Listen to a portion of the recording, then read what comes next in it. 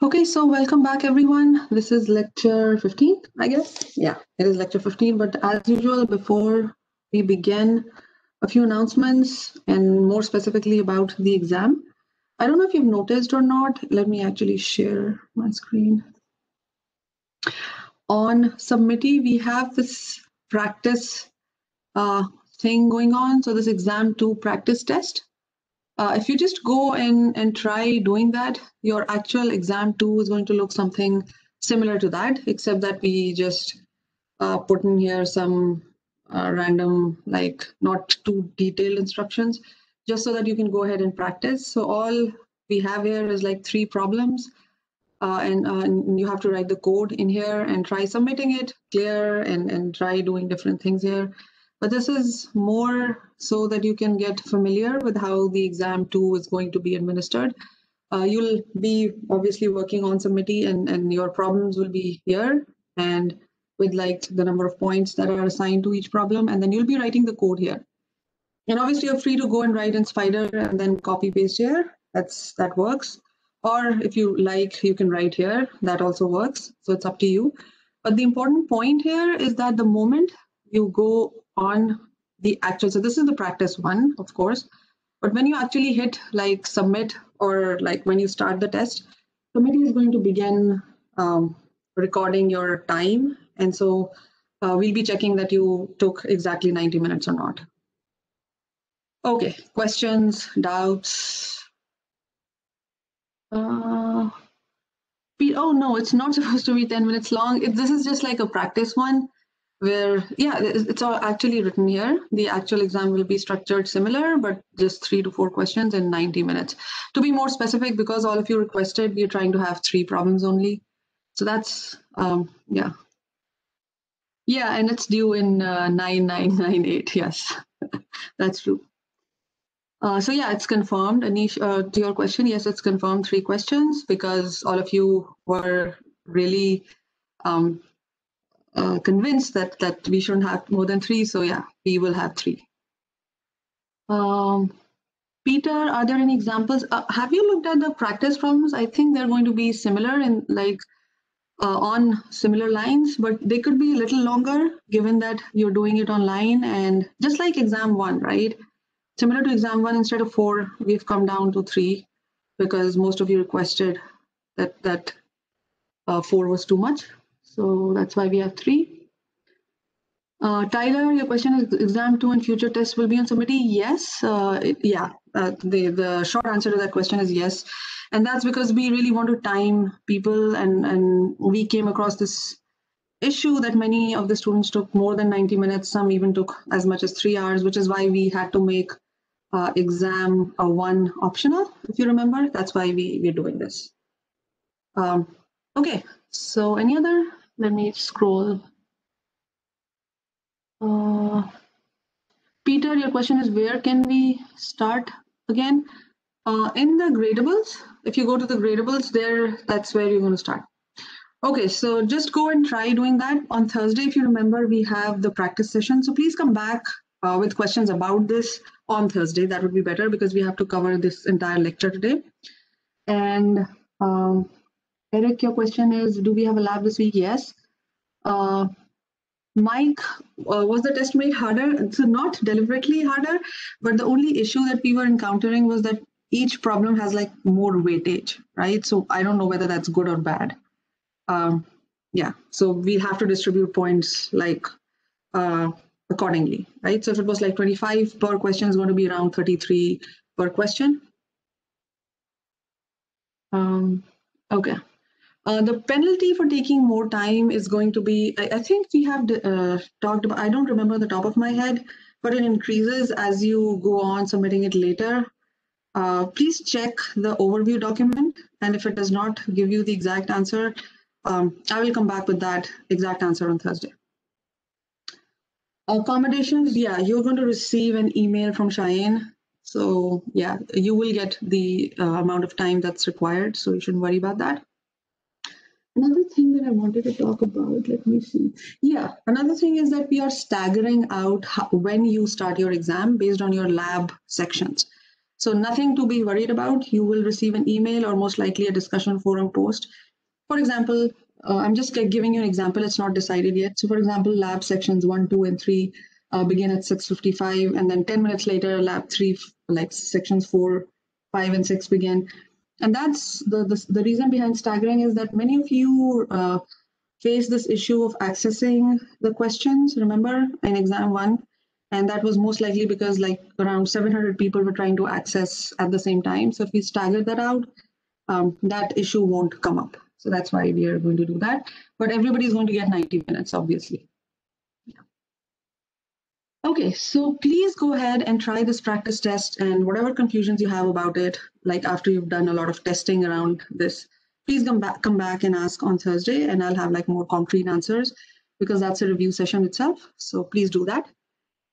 Okay, so moving on to the lecture for today, which is lecture 15, and we're talking about sets.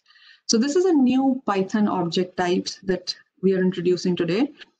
It's different from lists, sometimes more useful than lists, sometimes not, right? So what we are going to do is we are going to look at a problem that we are going to solve with lists and then with sets and somehow compare them and see like which one is better than the other and why. Okay, so then just remember sets is a new object type in Python. It is actually, it represents the mathematical notion of sets. So it's similar to that. What we are doing is we are trying to find, the example that we're looking at is to find all individuals listed in the IMDb file. Let me first show you what this file looks like before we actually start going in. And just to give you an overview, I'll just show you the file. We'll write a solution based on lists, we'll write a solution based on sets, and then compare them and talk about efficiency and set representation in Python. Okay, so we have this text file that has this data about movies. Let me show you how this file looks like. So I have like this IMDb 2010 to 12. So I've just like I just took like a small portion of that entire data set from the year 2010 to 2012, but it's way bigger than this. So it has like all the movies, I think for more than 25 years or so. So as you can see, the very first element here is the actor name, and then the second one is the movie name, and then finally the year. And also notice that each of these elements are separated by this pipe delimiter.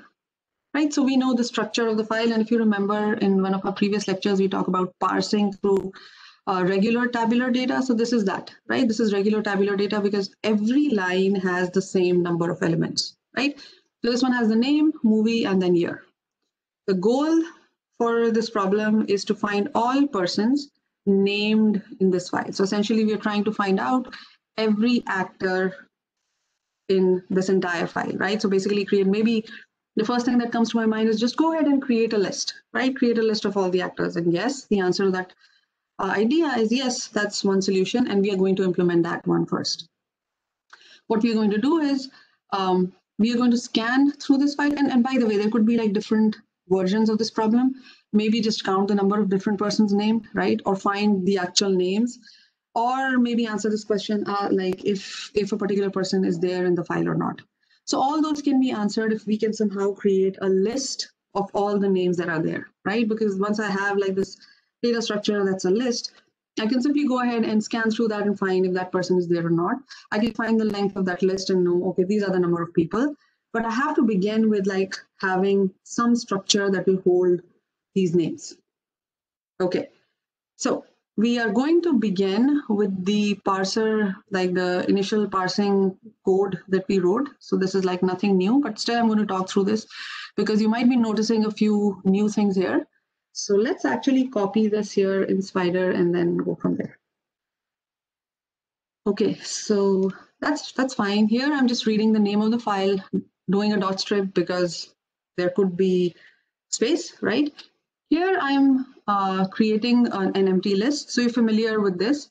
Now notice I have this for line in open. So we are used to writing the name of the file, but there is another parameter called encoding, right? So encoding is UTF-8.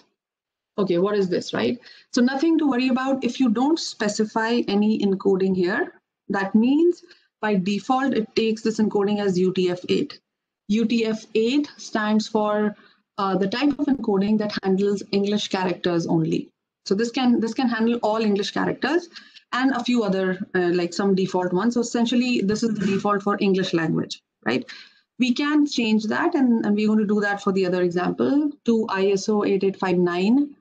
And that one stands for all international characters. So that takes into account other languages as well, right? So if you don't specify this, it's absolutely fine for English files. But if you specify this, sometimes this is required to read other languages, right? So that's why we have this extra parameter that we haven't seen before, but now we have it. Okay, then going here, line number 11, you have seen this one, right? Line.strip, because this line is scanning through every line in my file. Let's look at the file again, right? So this is my line, and I scan through this, right, and do a dot split by this pipe delimiter. So if I do a dot split by that, I'm going to get a list of all these elements. And name is which element? Which element do you think is name? Yeah, excellent. Yeah, everybody is right. The very first element is name, so that's all I need, right? So I'm just like capturing that in that variable name, and all I have to do is go ahead and put it in this names list, right? But wait, like if I go and scan through this file myself, I'll see that like many of the names are repeated. Many times what you have is like this same actor appears in some like multiple movies, obviously, right? So that's repeated multiple times, and we don't want that in our list. We don't want multiple names repeated in our list. So how to deal with that? There could be like multiple solutions. One of them is to go and scan through my names list and add a name if it's not there, right? So obviously it will allow me to add the very first name because there is nothing in that file, right? So it is going to allow me to, for example, if name in name list. So I'm not checking if name is there in name list, but I'm checking if name is not in name list. So just like do an inverse of this, right? So if name is not there in names list, then go ahead and append it, right? So name list dot append and append the name. Okay, and if it is there, then it's not going to append, right? So this is simple, and then like the first thing that comes to my mind is just like go ahead and print it. We can actually go ahead and test this with one of the smaller files that I've created. This is called the Hanks file.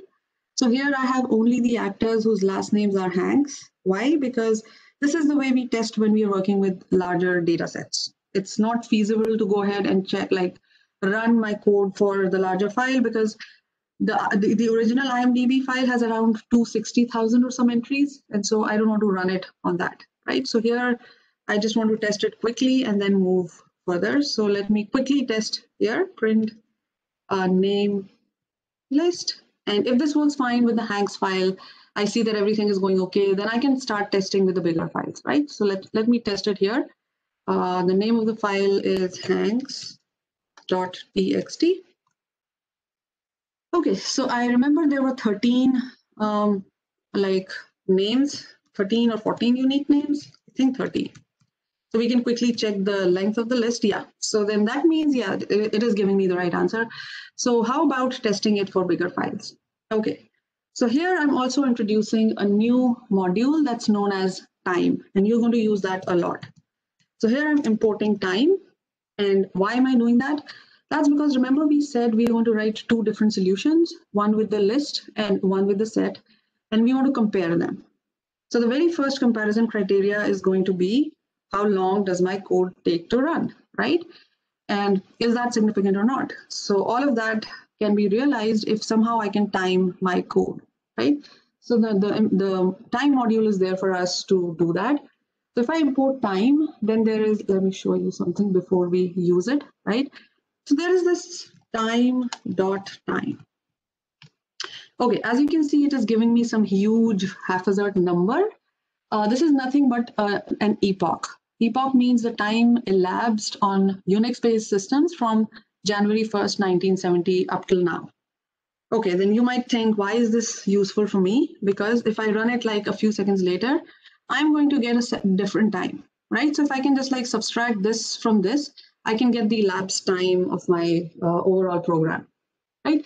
So basically, if I do some like, if I capture the start time here in some variable, let's say start time, and I do a time dot time, right? And then once like my program is finished, and then here I can like add some code and maybe a variable that takes into account like end time, right? Again, time dot time, and subtract the two and see how much time it takes, how many seconds it takes, right? So this is how we're using this here. I'm just adding another if block here, which is totally optional. That's because I want to actually see what happens after every 1000 elements are scanned through my file. Because remember, this file has around 260,000 entries. Yeah, so this original file is 260,000 entries. So I want to see like how much time every 1000 lines or every 1000 observations are taking in order to be processed. Right, so I'm going to add that optional if block here to do that. So what I'm doing here is that if len of name underscore list has reached 1000, so this is the easiest way of checking that, right? Equals 0. Then just go ahead and capture the time, which I'm calling end time, right? So end time equals time dot time. Yeah, I'm going to take questions in 2 minutes. I'm sorry, I totally forgot about like I'm talking and talking and I'm just like, oh, I need to ask. So let me quickly write the print statement and then I'll take questions and then we are going to run this. Okay, so after these many elements are added, the last 1000 took these many seconds, right? So maybe just do a .2f, right? Because notice this, like this is a huge number, right? So let's format it and get a nice output. Okay, so this is okay. Let's do a dot format.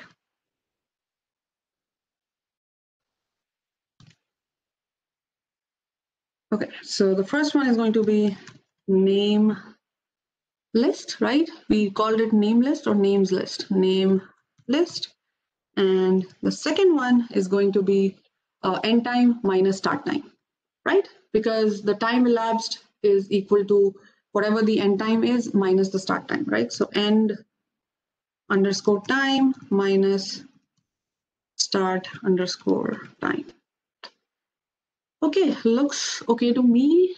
Let's see if we missed out anything or do we want to update anything? Yes, here, right? Because this is going to go into a loop and I'm trying to capture like every 1000 time elapsed. So maybe I want to do a start time update, right? It's again, this is all optional. It depends on how you want to like run this entire code. But let me take questions first. Okay, let me see. Oh, lots of questions. Yeah, the files are posted lecture15.zip. So thank you, Jacob. Yeah, that's the answer. Arya, your question is why did you do LEN names? Okay, that's an excellent question. I'm doing, and as I said, this is the optional block. So remember this IMDb file that I'm showing you here? And by the way, this is 2010 to 2012. So this has around 25,000 values, but the original one has around 260,000 values, right? So huge. Basically, what I want to see here is that what happens in this list-based solution, because remember how lists are structured? Now my list is going to grow because I'm putting words in that, like I'm putting these names in that list, right? So I want to see if there is something that's happening to my list as the size is growing. So every time what I'm going to do is divide the length of the list with 1000 and see how much time it took for the first 1000, then the second 1000 and the third 1000. And towards the end of the lecture, when I talk about the structure of lists, you will understand this better, why like every subsequent 1000 takes more value, more time than the previous one, right? So that's what I'm trying to do.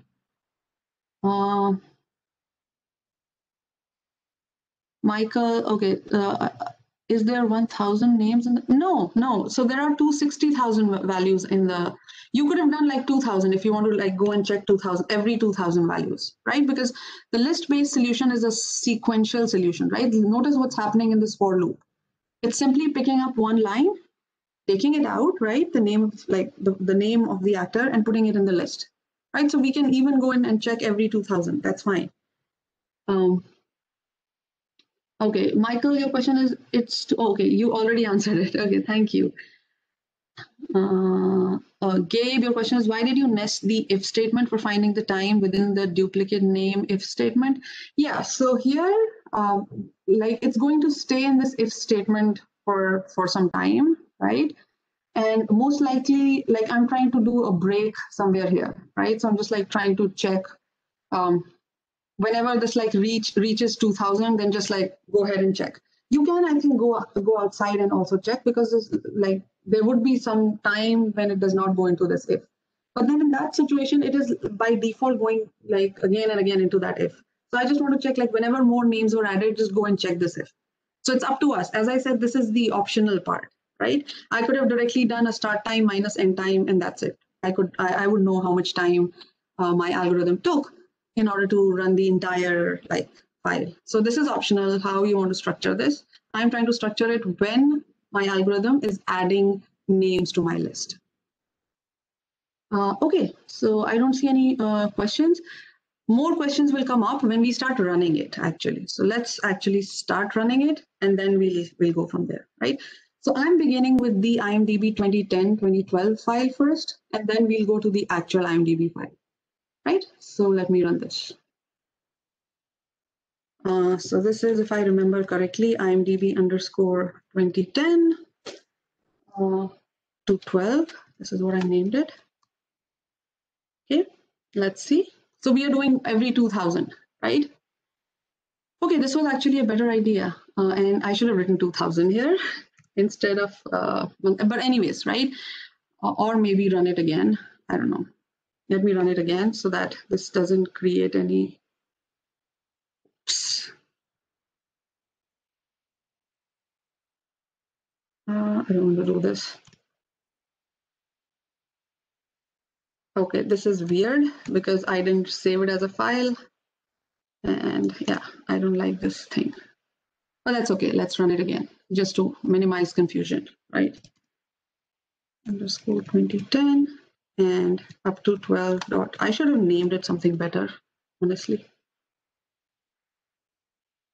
Okay, so here we stop. This was for the file IMDb 2010-2012, and this has around 26,000 entries. Okay, now notice what's happening. The elapsed time was 0.03 seconds for the first 2,000 values, but for the next 2,000, it came to 0.09, and every like next set of like 2,000 observations, this is increasing. This is increasing, and this is, by the way, the sum of all these elapsed times is the total time taken to scan through this file. And this by any standard, if I go and start running the original IMDb file, it is going to go on for almost forever. So let me run it for a few values, and then we can just like interrupt it in between, right? Let me do that.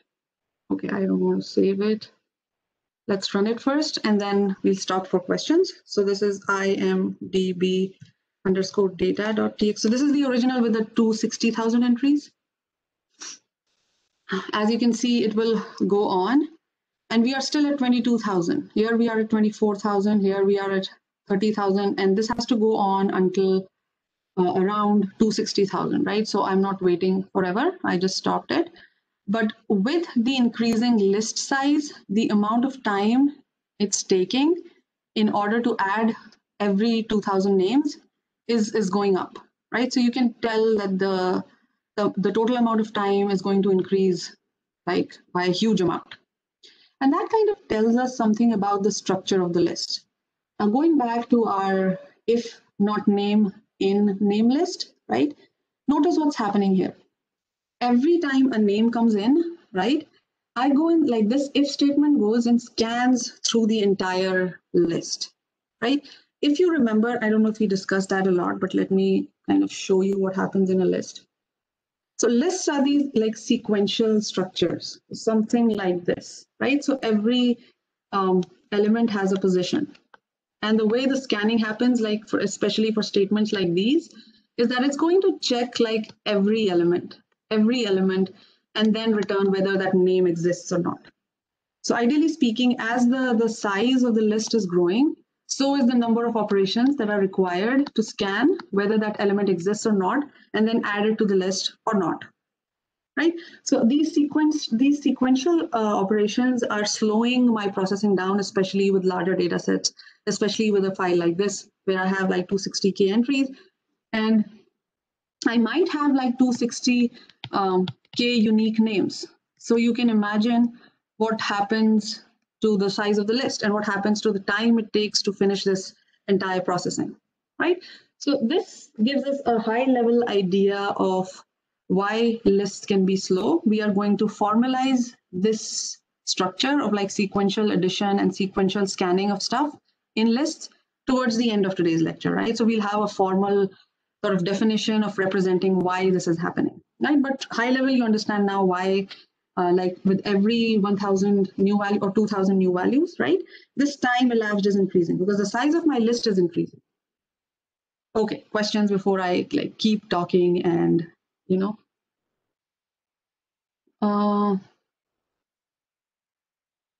Okay, where is the last question? I'm sorry. Okay, Mike, your question is, so it took 0.69 seconds for the entire file. I'm guessing you were talking about the previous one, right? Yes. So you'll have to add, I think you'll have to add, because notice I'm updating my start time, right? So the best way to find out what happened is that have this end time equals like time.time here outside the loop. Then you'll know how much time it took. Okay, Zika, your question is why is it getting slower? But I think I answered that, right? Because the list is getting bigger. Jeremy, you answered that, right? So, Sunny, can the computer weren't doing this?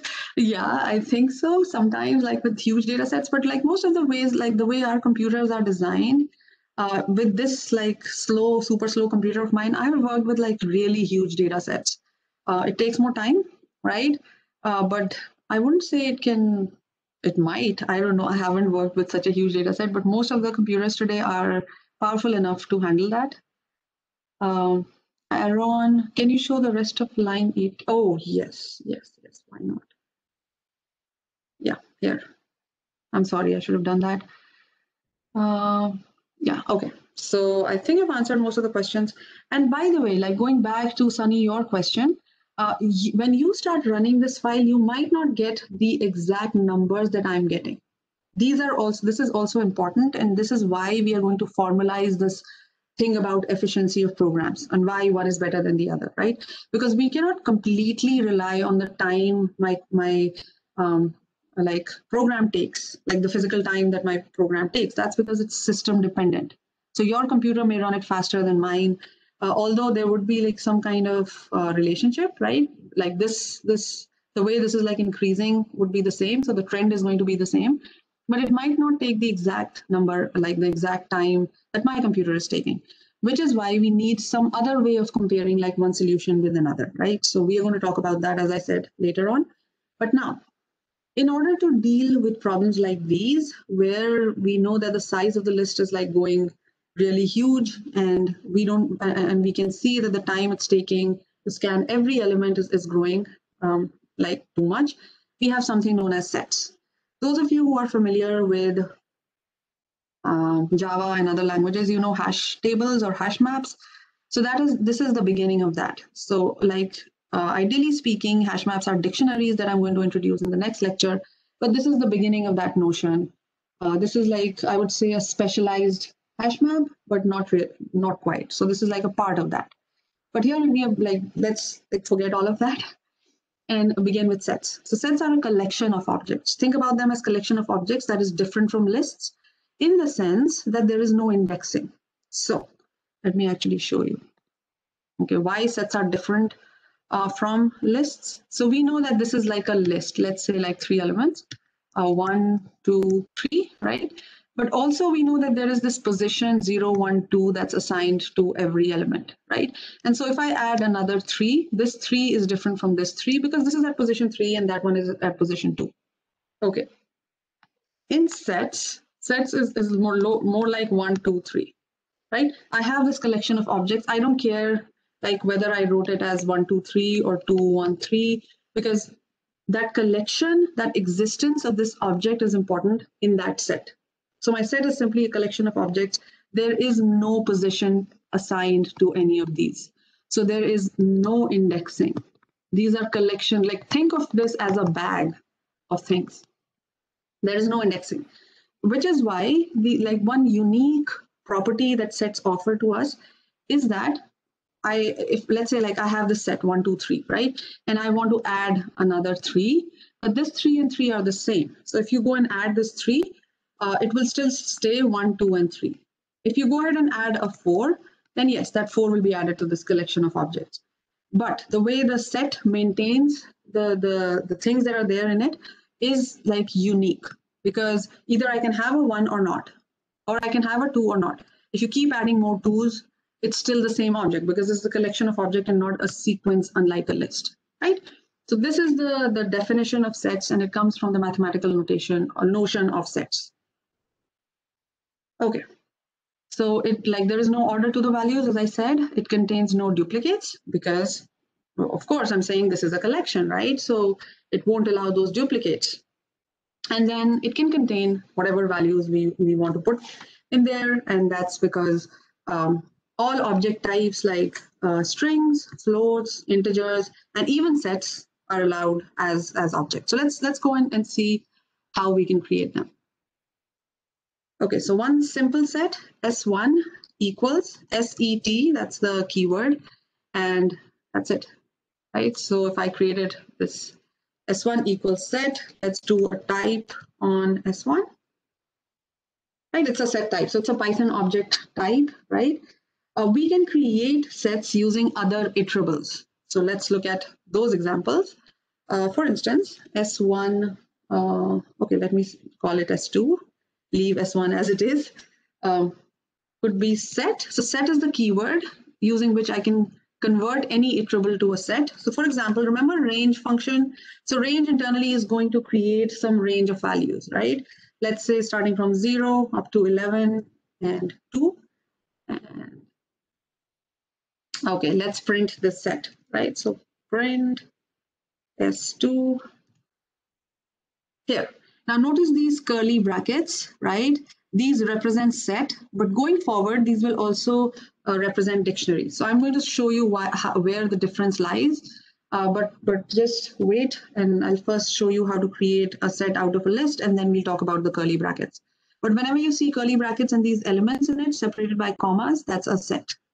Okay, so let's say I have a list V, and it has some elements, 4, 8, 4, can have strings, right? Hello and 32, 44, 32 again, 66, 100. Okay, lots of values, enough, right?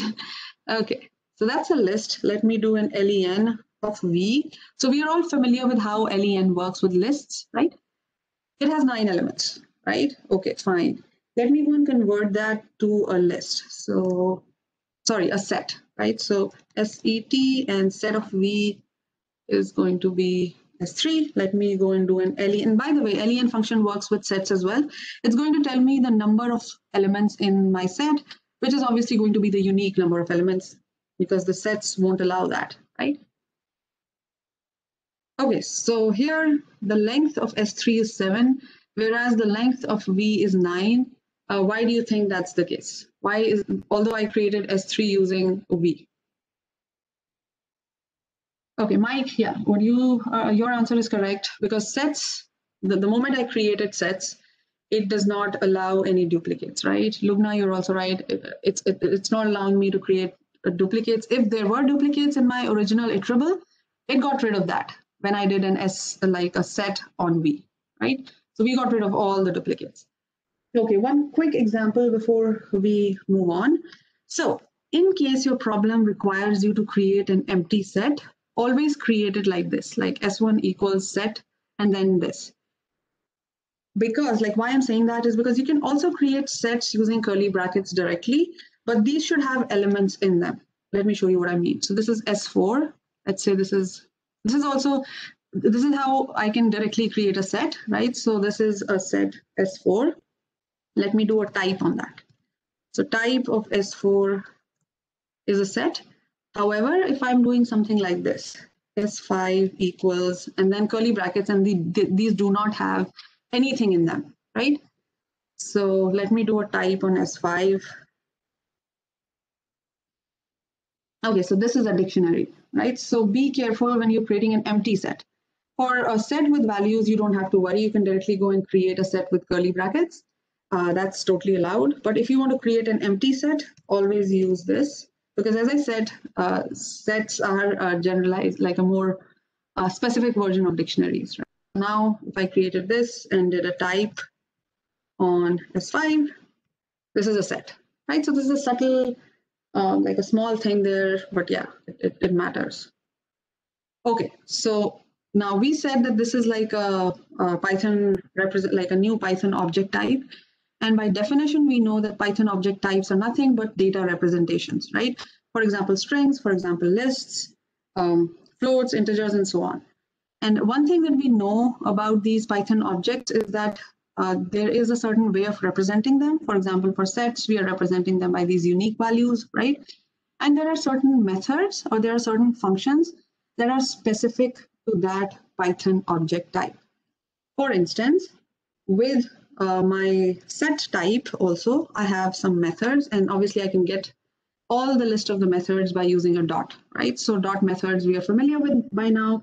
We've worked with a lot of methods with strings and lists, and now let's start with sets. So the very first and most useful method with sets is dot add. Okay, let's see what dot add does, right? So I'm doing an S4 dot add 2, and let's see what S4 became. So it has like 2, 4, 5, 6, 7. I saw a question, and I think I forgot to take questions.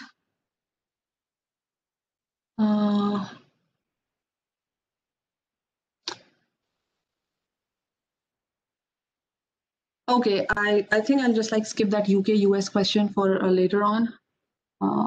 Yeah.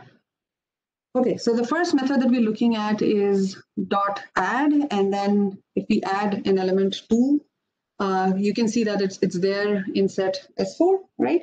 The other method, the like more useful of all the methods is dot clear. If you're trying to clear all the elements in S4, just do an S4 dot clear, and S4 is an empty set because dot clear cleared it of all the elements in there. Okay, let's quickly check back the lecture notes to see if I've missed anything and then go from there. Okay, so we looked at two methods, dot add and dot clear. As you'll see, we'll use dot add a lot because mostly we are trying to, as you've seen like with lists, right? We do a dot append a lot. So similar to that, dot add works with strings, works with sets. And let me quickly go over, yeah, so we know how to create a new set, how to create sets from iterables, for example, range and list. And sets have unique elements. So here, when we created, from this list, we created a set. It got rid of like this 4 and 4 and 32 and 32 and so on. Okay, now moving on to some really important and interesting methods. And these come from the definition of sets themselves from mathematics. So you might have looked at, like, you might have seen them before, but let's look at them. I saw a few questions.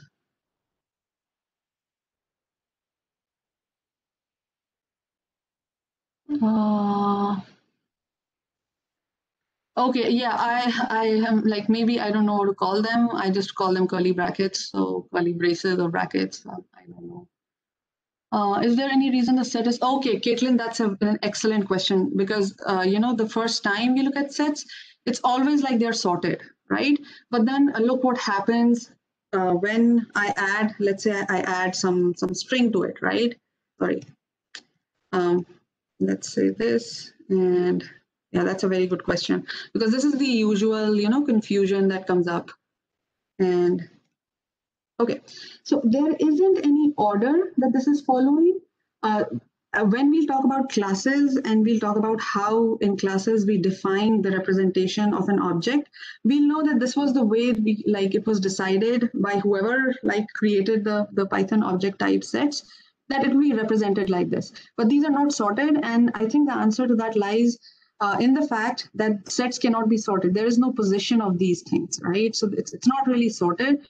But yeah, the representation by default is like this. right? So by default, the representation is like A is usually printed out or shown to you in the like the output as like before B, and 4 is shown before 5. But really, there is no ordering happening here, because remember, it's a bag of values, so it's a collection. There is no like this does not have a position, right? So that's an excellent question, actually. Ashley, your question is, can you convert sets to list? Yeah, you can do a list on this and convert that back to, but usually like in 99% of the cases, you need the reverse of that. So yeah. Billy, your question is why 32 is in the first place when, oh, again, regarding the ordering. Yeah. So this is just like the way of representing. And again, when we start writing our own classes, which is like, you will create your own object of some certain type, right? And in that, you will specify a function or a method that's going to represent your data. So basically that method does that ordering, but actually there is no significance of like 4 coming before 5 or 5 coming before 6. Okay, so let's move on to other methods and then come back to more questions. But yeah, these other methods are like really interesting. So let's actually create like 2 sets. Let me create S1 again, and this is set range, and by like deliberately I'm going to create such sets so that we can look at some properties of sets, right? So this is like, let's say S1, and let me create my S2 as I don't know, something that overlaps as well, and have something, okay, maybe 4, 5, 6, and then 14 and 15. Okay, so these are my 2 sets that I will be working with. And okay, the first method that I'm looking at is the difference. So S1 dot difference. So there are 2 ways of writing this. S1 dot difference S2, and this can also be written as this S1 minus S2. Even before we like execute this, I want you to understand what's happening here, like what this means actually, and then we'll go from there, right? So let's say my set S1 is this, right? And S2 might be this because they are overlapping. They have like common elements, right? So this is like, this shows common elements, and this is S1 and this is S2. So S1 minus S2 is going to represent this part, excluding the one that's common and excluding the elements that are only specific to S2, right? So it's going to just like discard all those elements, and this is what S1 minus S2 means. If you do an S2 minus S1, the reverse, then it's going to like take it like this, the dotted area, and then just like the rest of it will be discarded, right? And also, whenever we are doing a difference, it's going to create a new set. This is also important, right? So new set that has only the elements that are there in S1. Okay, so let's execute this. And you can also write it like this, S1 minus S2, right? So that's an alternate of writing S1 dot difference S2 or S1 minus S2. Okay, did we actually create these? I think we did, right? Let's run it again. Yeah, so let's see what S1 has. So it has all the values 0 up to 11, right? And then S2 has 4, 5, 6, 14, and 15. So ideally speaking, it should have only the elements that are in S1 and are not in S2, right? So as you can see, it has discarded 4, 5, 6, and it doesn't care about the elements that were specific to S2, right? So that's how difference works. The second one is intersection. You can by now tell actually how this is going to work, but still, let's look at it. Again, this can also be written as S1 and, so notice that operator and S2, right? Either you can write S1 dot intersection S2 or like directly this. Let me write it here. Yeah, like this. So either one is valid. Similarly here, S1 minus S2 was valid, just like this one. And if like this is creating any confusion, let me again show you in a picture what this is going to do. So if at all they're overlapping, if they're not overlapping, it's going to return an empty set, obviously. If they are overlapping, then it's going to return the overlapping part only. And again, this, like whatever it returns is going to be a set. So even that is going to be a set, right? So this is what this intersection returns. Let's run that. Only the common elements. Okay, so only 4, 5, 6 were common, and that's what we got. If we execute this, it is again going to return 4, 5, 6. Okay. The third method, if I remember correctly, was the union. And again, I'm sure you're familiar with all of those terms, but still, just quick review, right? Either you can write union like this, or a short form is using this pipe delimiter. So you've seen that before in text files, but now it's also an operator with sets, either this or this. And let me draw a picture for union as well, so that we remember this all the time. Let's assume this is my S1, and let's assume this is my S2. Now, in this case, it is going to return all of these elements, right? And it is going to return a set. Now, there are elements that are common to both, right? And because my output is a set, so these will be counted once only, although they are in S1 and in S2. But eventually, when I get the output of the union, I'm going to get only this, the common elements counted once. So they won't be counted twice because I'm returning a set again, right? So that's the mathematical definition of union as well, if you remember. Okay, so let's see what this union returns. Yeah, let's execute this one. Okay, so as you can see, 4, 5, and 6, the common elements are not repeated twice. And obviously because I'm returning a set, right? Okay, there was 2 more, if I remember correctly. Let's see. Oh yeah, the is subset and the is superset. Yeah, let's finish that as well. Okay, so these 2 methods, they actually return a Boolean. Here. So S1 dot is subset of S2. So if I'm writing S1 is a subset of S2, this means are all elements of S1 also in S2, right? Because I'm saying if S1 is a subset of S2, this is going to return a true or a false. And another way of writing this is S1, and this might be more logical because we've worked with these operators, right? So this means is S2, are all the elements of S1 in S2 or not? So let me update. Okay, so this is going to return a false because obviously we have 2 more elements, right? If I remove these 2 elements and create S2 again, right? And then do this thing. Oh, this is the opposite. Let me do, sorry. This should be like this, right? So yeah, so this is going to return true because I deliberately have 4, 5, 6, and obviously 4, 5, 6 are there in S1. All of them have to be there. Even if there's one extra element here that's not there in my S1, like this, right? Then this is not going to return a true. So this is returning a false.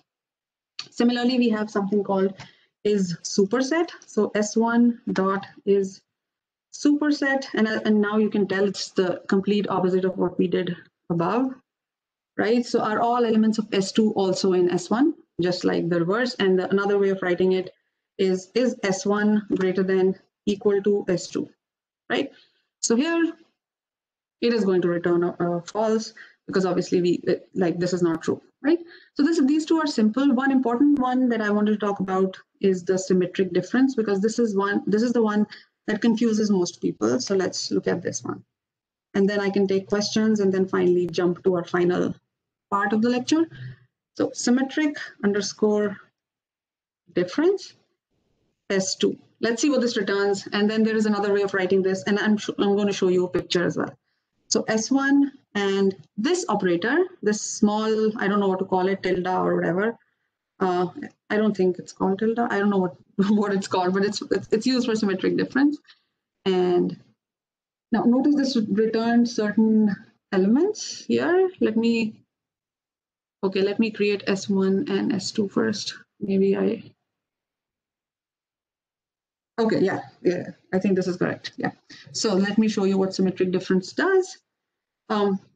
Basically, if I have S1 and S2, this is going to return a set with values in either S1 or S2, but not in both.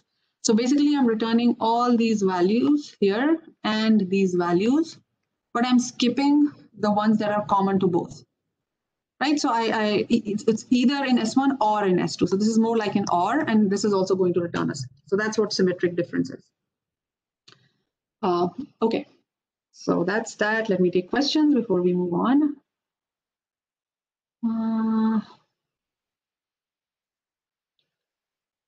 I am not getting the joke about carrot cake. So please, somebody's going to repeat for me after the lecture because I think we are really like behind. Okay, can we go over superset again? Of course, of course. Where is this one? Here. So here I'm saying S1 dot is superset S2, right? This means are all elements of S2 also in S1, right?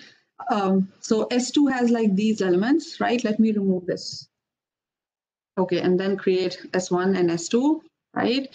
And then let's see if S1 is a superset of S2 or not. It is. So as you can say, like, see the name itself suggests S1 is a superset of S2 because all the elements of S2 are there in S1.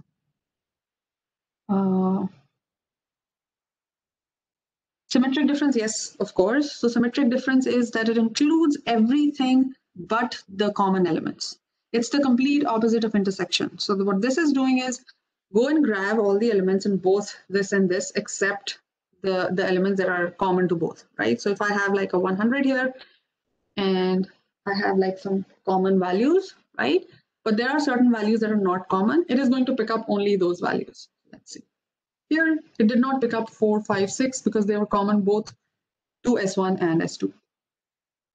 Okay, great. So we know a lot about sets. We know the basic structure of sets. Let's go back and see if there's something remaining before we move on.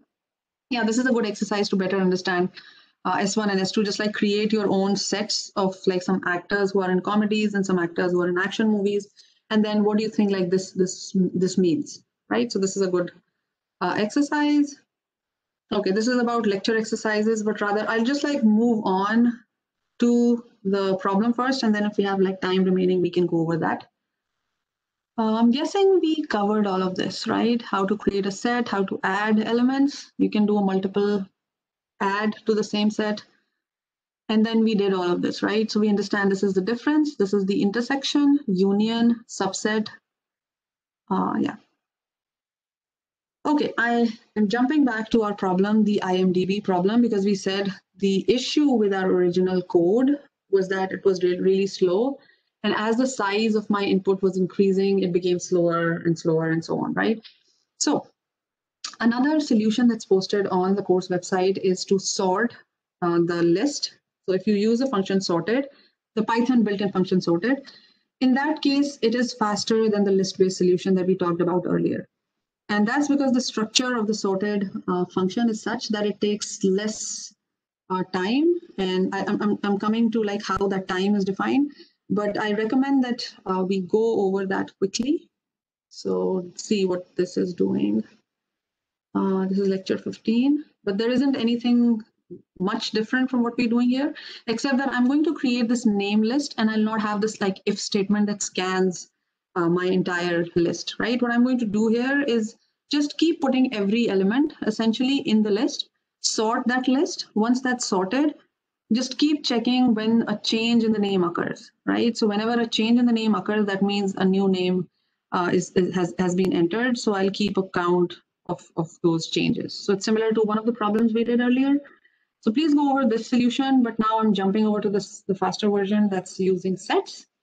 And all we have to do is like slightly modify what we already have. Okay, so let's look at that if we don't have any more questions.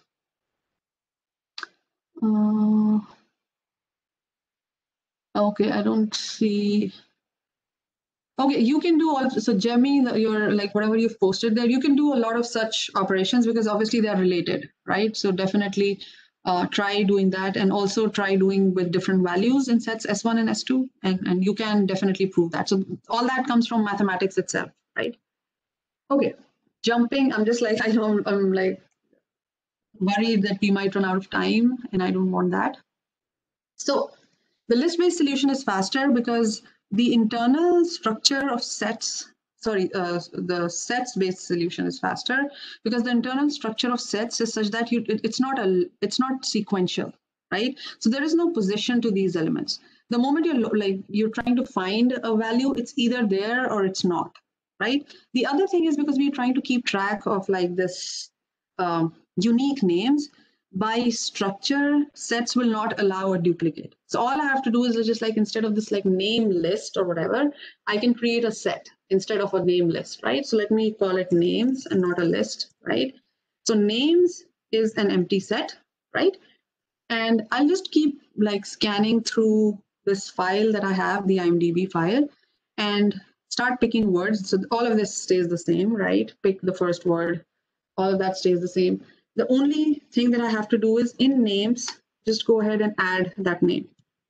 That's all, because the uniqueness will stay, right? Nothing is going to change there.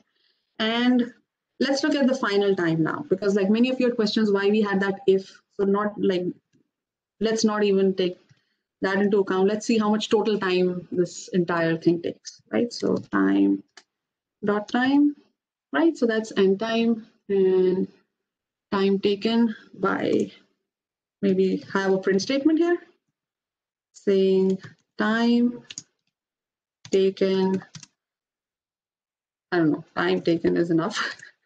And it's this dot format. And we're going to have end time minus start time. Right, so this is going to tell me how much the time elapsed, and then also print whether we have the right solution or not. And definitely test this with the Hanks file, because we already know that Hanks has like 13 or 14, whatever names, right? So number of unique names, and yeah, number of unique names is going to be len, right? Len of names, because len works equally well with sets. So that's it. Like, it made our life really easy. As you can see, all I'm doing is like getting the name in every iteration and adding to my set. I don't have to do any scanning of whether that exists there or not, because if it's there, it won't be added because the set won't allow that. Otherwise, it will be added. Okay, great. So I think that's it. Encoding, we can okay, so UTF-8 is going to work well with my IMDb file, but there is another encoding that's shown here. And this is just like to introduce to you that with different language files, you should use this ISO 88591, right? So as far as I know, for the IMDb, this will work anyways. So let's stick with that, because right now we are focusing on how much time this takes. Okay, so remember I was running this file earlier here, the IMDb 2010-2012, that has around 25,000 entries. Let's run this with that. Okay, so IMDb, for some reason, I've named this file like really bad. Takes me forever to. Okay, and I should have done a dot format 2F, because this is looking really weird. Let's run it quickly again, I know. And you can tell that like it scanned all the elements in like 0.05 seconds almost, or 0.06 seconds, right? But let's quickly do that. IMDb.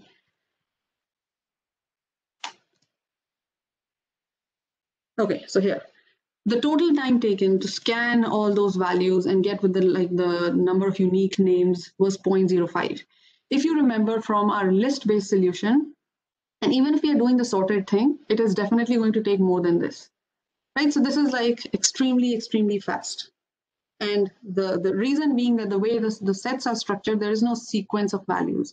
Either a value is there or not, and the values is directly accessed, right? So if that value does not exist, the set is going to add that, otherwise not. Okay, so as I said, we are now going to come up with a more theoretical way of determining whether one algorithm is better than the other. And for that, what we're doing is we are defining this notation that is order n. Okay, what is this order n? Before you get confused, let me quickly take questions and then introduce that. Okay, I don't see any questions for me, right? Mike, maybe that was a question. I'm just like assuming, I don't know. No need for an if statement skipping duplicates. It will automatically do that with a set. Yes. Okay. So specifically the dot add method, what it does is that there is something known as hashing in computer science. So this is doing internally, this is hashing the value to my name. So it's essentially, think of it as like jumping directly to get the value if it's there, and not allowing a duplicate. Otherwise, it will just add it there. So this dot add is ensuring that my set, because my names is my set, right? So it will not allow any duplicates to kind of be added. Okay, so going back to the lecture notes, just to make sure that I haven't skipped anything. Okay, so actually we did a comparison of running times for both our solutions, right? We have seen what happened to a list-based solution. Even if we do the dot sort solution, it is going to be a slightly improved version of this one, but still not as good as my sets solution. So what's going on? Now, the first thing is, like, let's say I give you a program and I'm also running the same program. And I ask you to go ahead and time it, right? So you'll go ahead and time it and you'll say, okay, it took me 0.05 seconds. But if I go and run it and let's say it took me 20 seconds, right? And I come back and say, oh, it took 20 seconds for me and it took 0.5 or 0.05 seconds for you. How's that possible? The first thing that comes to my mind is, did you run it with the exact same data set or not, right? What was the size of the data set? Let me write it down. So the first thing is we have to have the same input size, right? Now, I can have like access to, let's say, 100 observations. You can have, maybe you had access to only 10 observations. So you ran your code with 10 observations and then you came up with the time, which was like, let's say 0.5 seconds. And I came up with like 10 seconds or something, right? So like, although ideally speaking, we are running the same code, but we are not quite comparing it the way we should because we are running it with different like input sizes. So in like mathematics, we have this notion of expressing the efficiency of any algorithm and the comparison of any algorithm using this variable called n. So n is actually representing my input size, right? So basically I have to come up with some n that's comparable, right? And also, it's not just that, but also come up with the definition of my efficiency, whether this algorithm is better than the other in terms of my n, right? Because definitely my code is n dependent. I can tell from here, right? My code, my algorithm, the time it takes to run depends on my n, depends on the size of the data that I'm running my code on. Okay, so that's like point number one, n is important, right? Point number two, as I said before, if you take the same code and run it in your computer versus your friend runs it on some other computer and I'm running it on my computer, there will be a systemic difference, right? And it depends on a lot of factors, including the configuration of the machine that I'm running my algorithm on, and many other like variables that are specific to my machine, right? So this is not a good sort of way of comparing algorithms because we need some theoretical basis. We need some definition to sort of come up with something that stays the same for my computer and your computer, right? So what we do is in mathematics, we come up with something known as the order n or order n notation. So O and n. So we compare every algorithm in the number of steps it takes to achieve its goal, right? And this order, the word like this big O, this is also known as big O notation.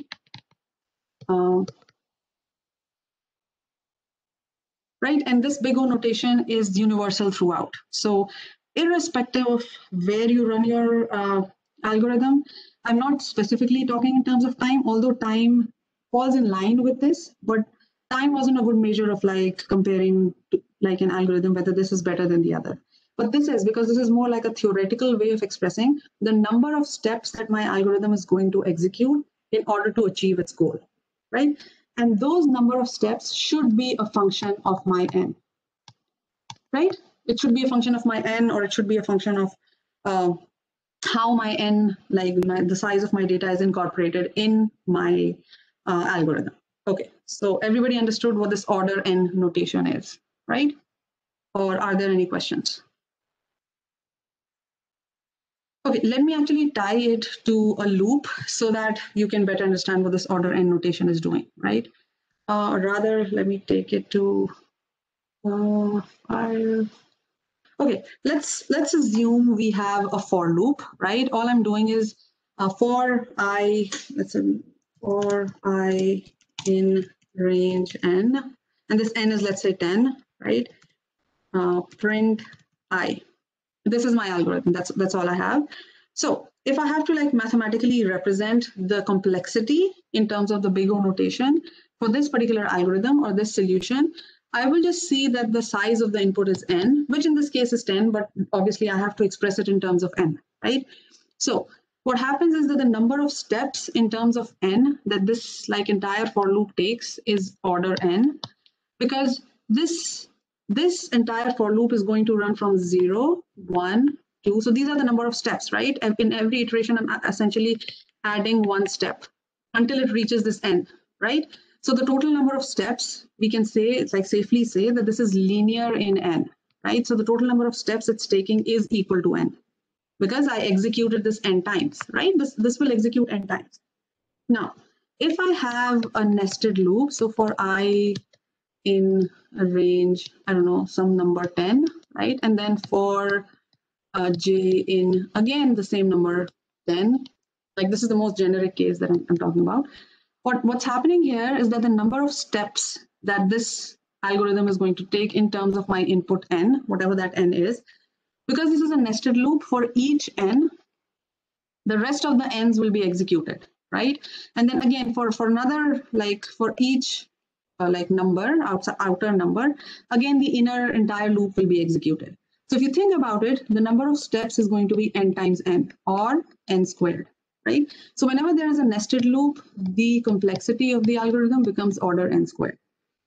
Roughly the number of steps this is going to take, and this is approximate, right? This is not the exact, because we cannot sort of come up with the exact number, but we need some comparison measure, and this is the one that's used in mathematics and computer science. So we can compare, so that we can compare another algorithm with the same number of steps, right? So the total number of steps that this like nested one is taking is of the order n squared. Okay, why is this important now? What is this like? How is it helping us, right? So that's the question. Now we know how to get the order n notation for like some basic algorithms, right? Because this is going to be the number of steps, right? But now the question comes, why is this important? Now this is important because let's say this, like I'm looking at an order n algorithm, right? And the size of my n is 10. So the number of steps that this algorithm roughly will take is 10, right?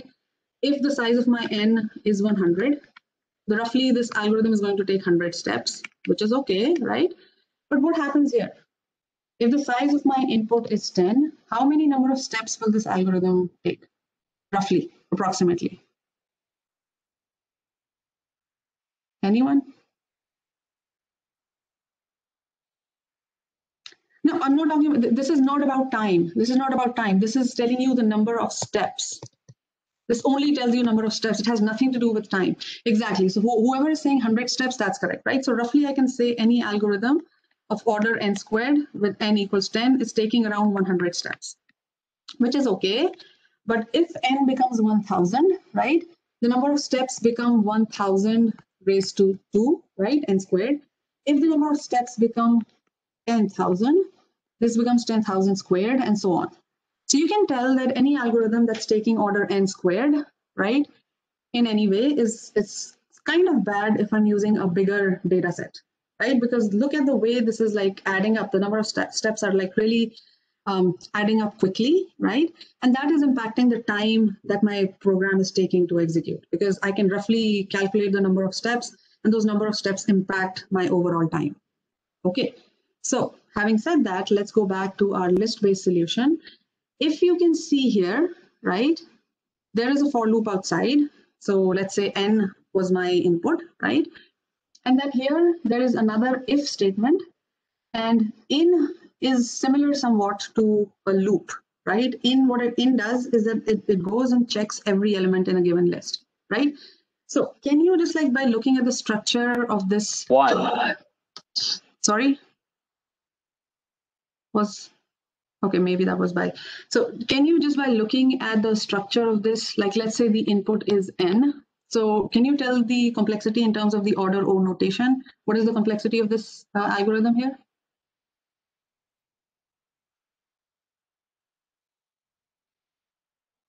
Excellent, Theodore. What you said is correct. Because remember, this is approximate. Now I'm going to tell you why this is order n squared. Here, whenever we are trying to formulate the order, it is the worst case complexity that we are talking about. What happens to the worst case? We have to look at the worst case situation. So here the worst case is that my for loop is going to scan the entire n.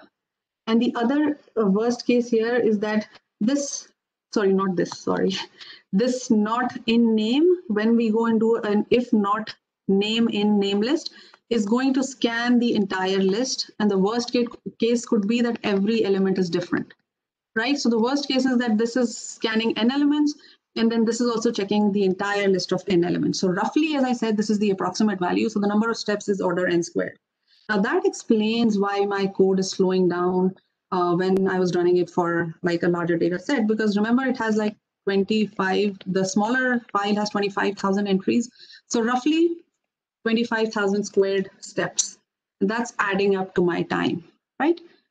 Okay, great. All of that is awesome. So what's happening here then? Oops, where is that? What's happening here? Okay, so hashing is a constant operation. So that's good news for us. If there is, and like if you don't understand all of this, that's all okay, right? Just remember, like whenever we are doing names.add, there is an operation hashing that's happening underneath. And the good news about this hashing is that it's a constant, which means the order complexity for hashing is order 1. It's not even n, right? It's not even dependent on my n, which is really good for my solution, right? Because here you can tell, what do you think is the order complexity of this algorithm?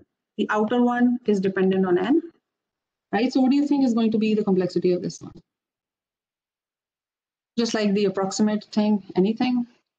What comes to your mind? Yeah, Charles, what you said, Carter, exactly, right? So this is going to be order n, because the inner one it's not impacting my solution because it's constant, it's order 1. And that's how hashing works. And most likely you're going to take data structures going forward and you'll understand how hashing and why it is order 1. But definitely it's out of the scope of this course because that will take another lecture to describe that. But it's okay for you to just remember that this is a constant operation, an order constant. And whenever you have an order constant operation, it's not dependent on my input, which is n, right? It's good in terms of the complexity is lower, and it's good in terms of the time this algorithm takes, right? So that's good news for us because it's using hashing.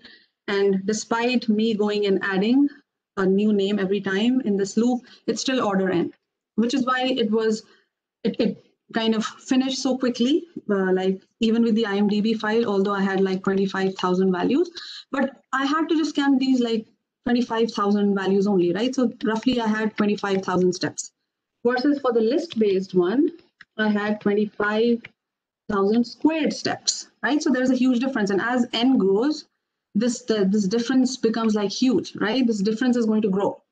And so that's why we need to express every algorithm. That's why we need to express every solution of ours in terms of this order complexity, right? Because we'll understand that this is where I'm going wrong, and this is why my algorithm is taking more time than the other. Okay, so let's go back to the lecture notes and then see if I've missed out anything. Okay, so now we know why the list-based solution is order n squared, right? So we understood that. Here it talks about hashing. The add method is using hashing, and the order of that is independent of the size of the set. Okay, so the good news is that the set-based solution is only of the order n, right? Yes, we will discuss more of this order notation later on in the course when we start talking about algorithms, right? But we have introduced that, so you have like a rough idea of what's going on, why this is important, how can we categorize algorithms in these. So I would say like develop a habit of like whenever you write a solution, try to find out the order or the O notation, or the order of n of your algorithm, because it gives you a rough idea of how much time it's going to take. If let's say this was my code was running on a huge file, right? And also like going forward, it's useful to use more of sets and dictionaries versus lists, especially when dealing with larger data sets. But yeah, obviously we cannot discard lists. So there are certain applications where lists are better than sets, where lists are better than dictionaries. So we have to use them. Yeah, but know that like this is why like my solution is getting worse and my solution is taking more time. Okay, so I think that's largely what I wanted to cover in today's lecture. In order to like summarize, let me see if I've missed out anything. I'm just like always thinking. Yeah, this is an important point. Yeah. So if like I'm writing a program for a smaller data set, then efficiency doesn't really matter. For example, if I was running this for my Hanks data set, right, it would like not even take this much time because it was hardly like 40 or some values in my Hanks file. But if I'm running it for the original IMDb file with 260K values, then it matters, and it matters a lot, right? So even if you're using a list-based solution, it's smaller. Now you can tell why, right? Because the order, the number of steps that your algorithm is taking is dependent on my n, which is nothing but my data set, right? So for programs like small problems, it's okay, use any data structure you want. But for larger programs, for longer programs, and when you start working with larger data sets, efficiency matters a lot. And we saw that actually, right? So sometimes it matters so much that you have to think of a better data structure than what you're using, because the number of operations that your program is taking to like execute and finally finish is huge, right? So make sure that you make the right choice of the data set, the data structure that you're using in order to work with larger data sets.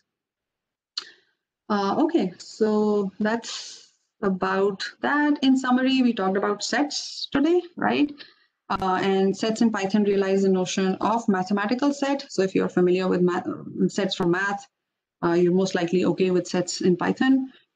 We also talked about a few operations, especially the methods, difference, union, intersection, and subset, right? Is subset. Those are like really useful.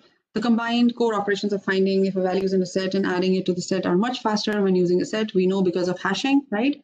And we will continue with more examples, as I said. Going forward, we'll compare a set-based solution to this problem and a dictionary-based solution. So we're going to build on this file, get familiar with the IMDb file going forward. And please go ahead and try writing the code yourself and testing it with different values, with different subsets, right, of the file itself. So that's it. That's it from my end. If you have any questions, please stay back and ask. And otherwise, that's it from my end. Thank you. Thank you. Thank you. Let me look at the questions if anybody asked any questions. Professor? Yes? I saw that under the lecture exercises for 15, at the top it said that the lecture exercises are due on October 27th at noon, 12. But then on submitting on the gradable section, it says it's due at like 11:59. Oh, I think that's a typo. Yeah, that's a typo. It has to be like 11:59. Yeah. So Okay. go by whatever is there on submittee. Yeah.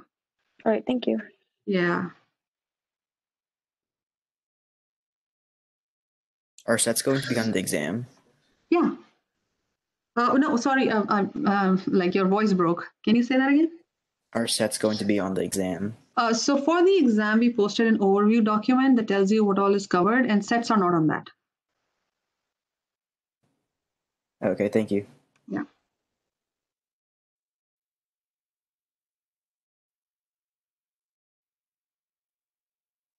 Will there be a timer on submitting? Yes, as I said, the moment you let me show you actually. Just give me like a visual one that we can like see. Or no, unfortunately no. Oh, okay. You'll have to. Yeah, that I understand, because that was the first thing that came to my mind when I saw that on submitting, that we need a timer there for you guys, but you'll unfortunately have to like time it. Let me see. Let me check. Yeah, the moment you click that, it's kind of starts to time you, but it doesn't show here. If there is a possibility of adding it here, I'll go and add it. I'll reach out to the submittee team and ask them if we can add a timer. So yeah. Okay, but it's not because like in the current way, it's not there. For example, here we have, okay, it is showing me some duration because this was open for a very long time for me. So basically it's showing me that I took 4 hours, 6 minutes. Can you go and just like try doing like that now, because it's just like a practice and we can see what's going on? yeah, sure. Yeah, let's see like what time it shows you.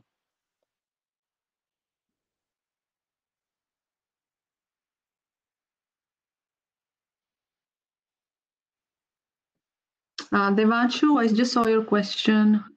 So we'll be typing code into submittee box. Yes, right. But then you can definitely go ahead and type that in Spider and then paste that here. That's also up to you. Or directly type in here, whichever is better for you. It's not showing me anything on the bottom. Okay, so then that means, yeah, because I had that question even with the submittee team, that can we have a timer for everyone to see? But yeah, I don't think we can. So the best is like the moment you click there, just keep a timer there for yourself. Does Okay. that answer? Yeah, and like do not like panic if you're like, just because of the timing thing you went a minute or two ahead, because as far as I remember, we're going to start penalizing after 10 minutes are over, right? So if like you submitted, obviously you have to submit in 90 minutes, but you started submitting and then you lost 1 or 2 minutes in submissions, that's okay, right? Just go ahead and submit it. So yeah. Okay. Thank Yeah. you. Yeah.